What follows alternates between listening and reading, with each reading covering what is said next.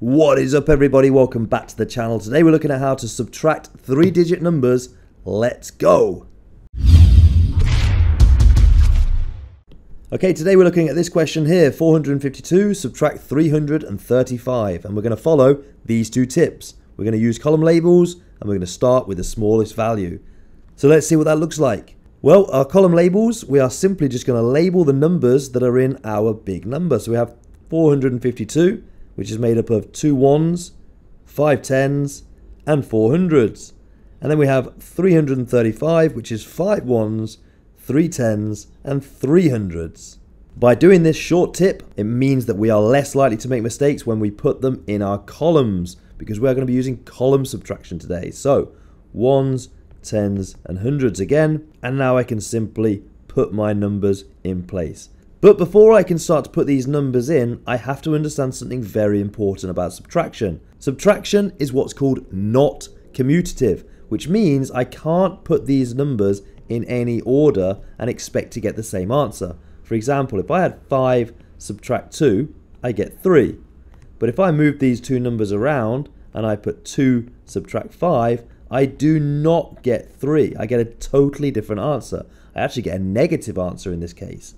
Therefore, it's super important which way round we put these numbers in our question or in our columns. So the question reads 452 subtract 335. So that means I have to start with my 452 on the top and I'm subtracting 335. And I can check that I put these in the right columns by checking I have a 2 and a 5 in my ones, a 5 and a 3 in the tens, and a 4 and a 3 in the hundreds. Now I'm ready to begin. So let's put my equals line and I can begin. My second tip said to start with the smallest value. And in this case, the smallest value is, of course, our ones. And in the ones column, we have the question 2 subtract 5. So let's think about this very carefully. 2 subtract 5.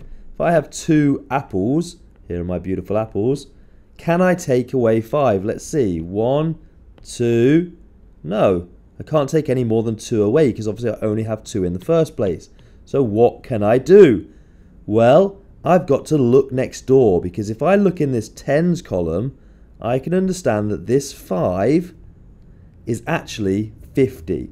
So if this little 2 says, hello, Mr. 50, can I borrow some of you? And he puts this down to a 4. So let's cut that 5, make it a little 4, put that there. That means I can borrow a whole 10 over here. So let's think about what I just did there. There was a 50 in this little box here. I've turned it down to a 40 just here, and I've taken a 10 and given it to my 2. So that means I now have 12 apples.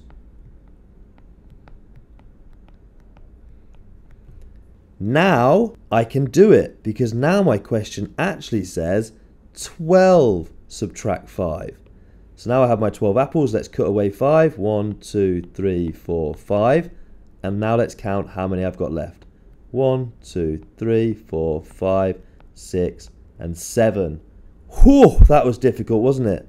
So now I've finished my first column. 12 subtract 5 is 7. Awesome. Now I'm ready to look into my tens column, and I can see that I now have 5 subtract 3. Incorrect. Remember, it was a 5, now it's a 4. So this 5 is not a 5, it's a 4. So 4 subtract 3 equals 1. So in the answer column to the tens, I would have a 1. And then I didn't do anything to my hundreds, so I still have the 4 subtract 3, which is here. And 4 subtract 3 also obviously equals 1. So my total answer to 452 subtract 335 is 117. Let's put the answer at the end of my number sentence and give myself a big tick. Awesome. Let's look at what to remember. First, we must always begin by putting the column labels. Begin subtracting from the smallest value, and we must always subtract from the top number. This is really important. Remember, the top number is the number we have, and the bottom number is what we're subtracting away. If there is not enough, we can borrow from next door. Don't be afraid to knock next door and borrow. Your turn. Have a go at answering these two questions. Put your answers in the comment section. I'm going to make sure I mark every single one. And there we have it. Thank you very much for watching. Hopefully I'll see you in another video. If you've enjoyed this, please share it with a friend. But for now, guys, peace out.